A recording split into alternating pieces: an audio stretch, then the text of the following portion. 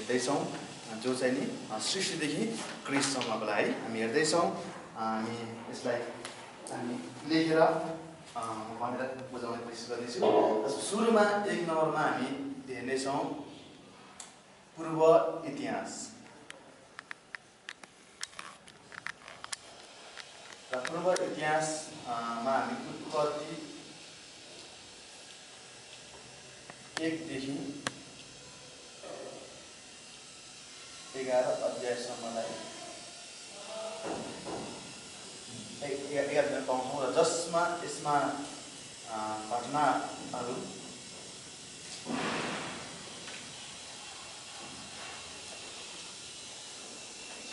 एकमा सृष्टिका कुराहरू पाउँछौँ अनि त्यसपछि पतनका कुराहरू, तेस्रोमा नोआ र जल प्रलय, चौथोमा बाबेलको धरहरा। हामी पूर्व इतिहासमा यी कुराहरू यी घटनाहरू हामी पाउँछौँ। त्यसै गरी दोस्रोमा हामी पाउँछौँ पूर्वजहरू जुन चाहिँ उत्पत्तिकै 12 देखि 50 अध्यायसम्मलाई हामी हेर्छौँ र यसमा विशेष गरी चाहिँ हामी हाम्रा पुर्खाहरू अब्राहम,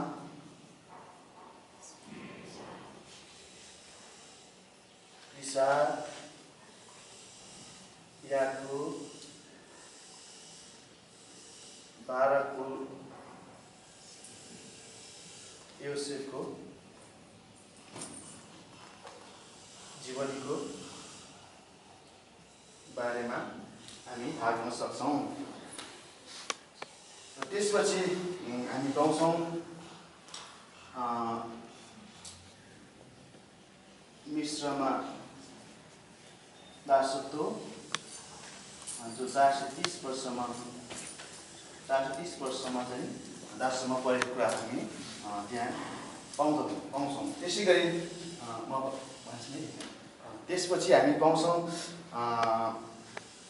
मिश्रमा दासत्व भइसकेपछि अनि प्रस्थान र विजयको कुरा त्यहाँ हामीले हेरेका थियौँ है। प्रस्थान र विजय विशेष गरी चाहिँ मोसा अनि त्यसपछि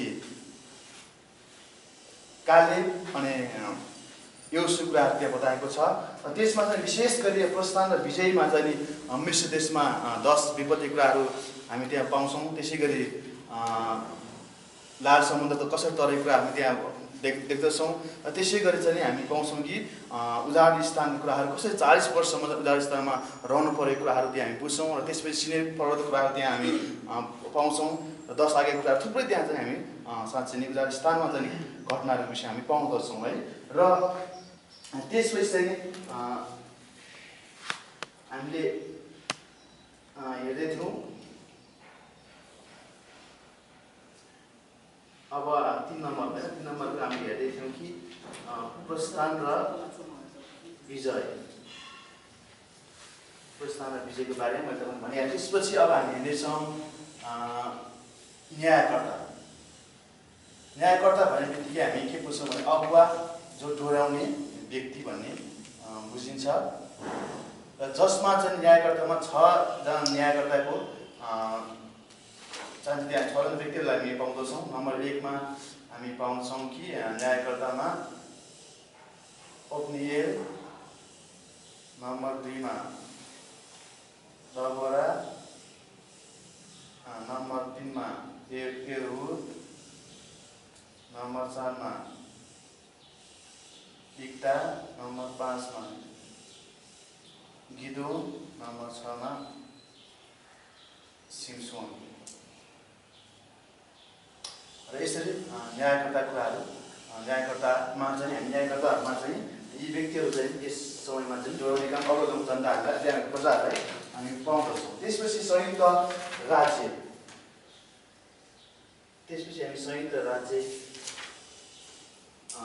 पाउँछ। संयुक्त राज्य कुरा पाउँछ जसमा चाहिँ साउल राजा, त्यसपछि दाउद राजा, त्यसपछि सोलोमन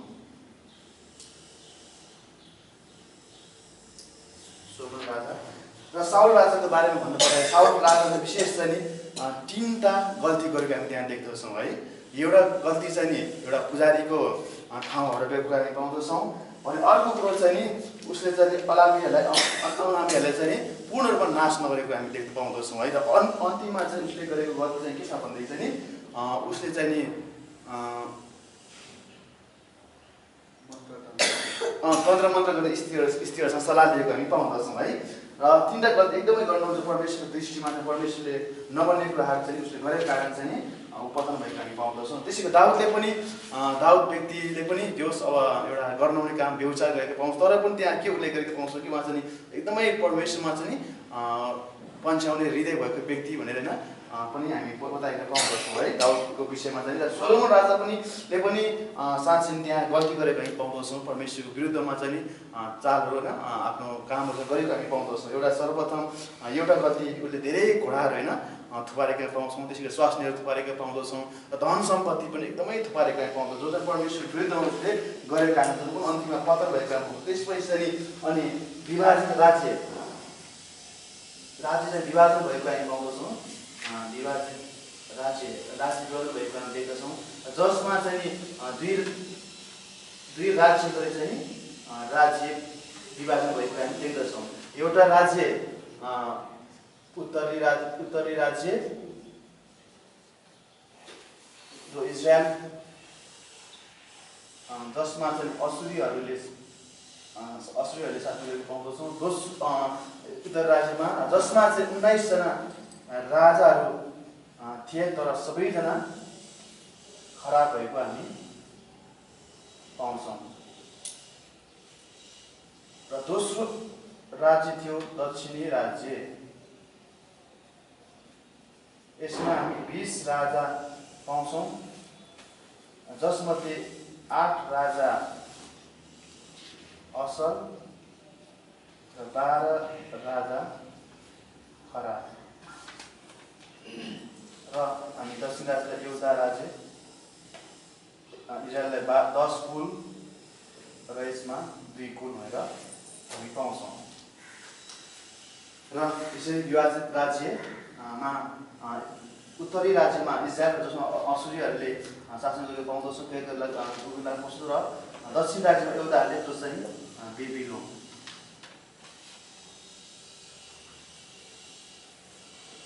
त्यसपछि चाहिँ जब राज्य विभाजन भयो त्यसपछि चाहिँ निर्वासन कोही जो चाहिँ मैले इजरायलहरूलाई असुरी राजाले शासनहरूले कैद गरेर लगेको पाउँछौँ भने, र दक्षिण राज्य यहुदाहरूलाई चाहिँ बेबिलोनका त्यहाँका शासकहरूले कैद गरेर लगेको पाउँदछौँ। र त्यसपछि हामी पाउँछौँ भने निर्वाचनपछि अनि त्यसपछि केही वर्ष केही समयपछि चाहिँ फेरि पनि कैदबाट फिर्ता।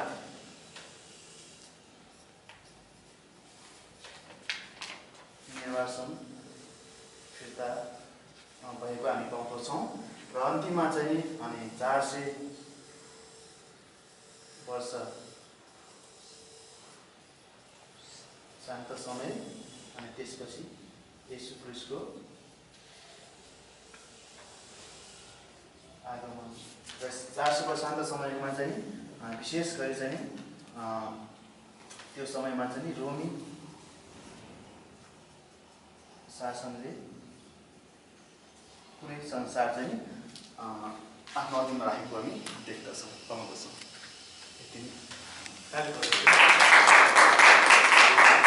एकदमै राम्रो गर्नुभयो।